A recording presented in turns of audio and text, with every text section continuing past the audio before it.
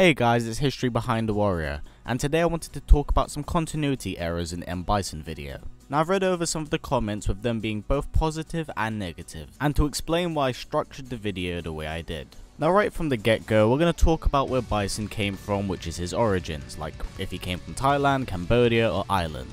Now excluding any film adaptation of this character, M.Bison's origins are left completely unknown in the aspect of where he was actually born. Because I've checked the comments and even some people think that he's Russian, so I just wanted to clear it up by saying that we don't really know where he actually comes from. Now another aspect I wanted to talk about was the relationship between Rose and M.Bison. Now some of you do know I left out the information that Rose and M.Bison apparently share the same soul. Now the reason I left this out is because it's so incredibly vague and it's very poorly addressed. It has in no way, shape or form have ever affected the M.Bison character. However, I still wanted to address it as an honourable mention when I got around to covering Rose. Now the problem with M.Bison as a character is that he's so universally hated, we have to talk about each other character's relation to him and why they hate him.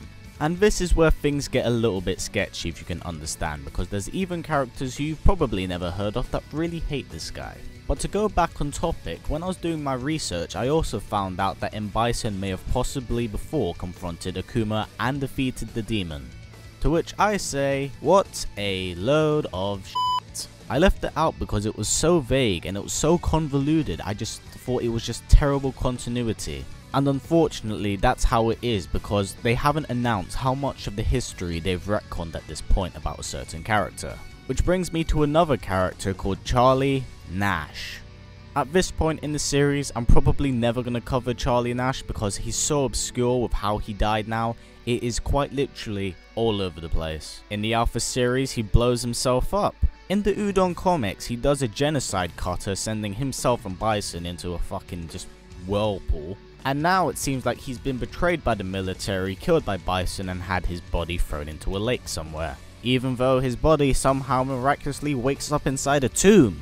The continuity problems with this character and Charlie Nash, it's awful.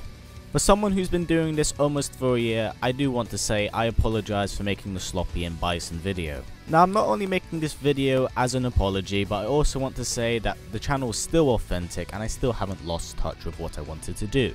Just in here I wanted to go off script so that way I wasn't talking very linear and could explain to you why I left out certain things. And just for the record, I left out the Akuma thing because a lot of Akuma fans would have been very upset.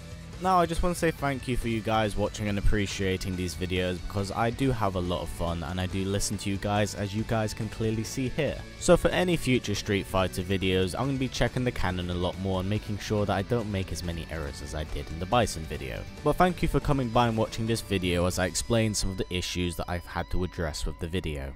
I also want to say thank you for all the people that have come across and supported my channel for such a long time. We've almost hit 75,000 subscribers and I haven't been on here for a year just yet. So thanks guys for being really awesome. The support I've had over the fucking last year or something has been extremely overwhelming, and you guys are really cool for understanding that.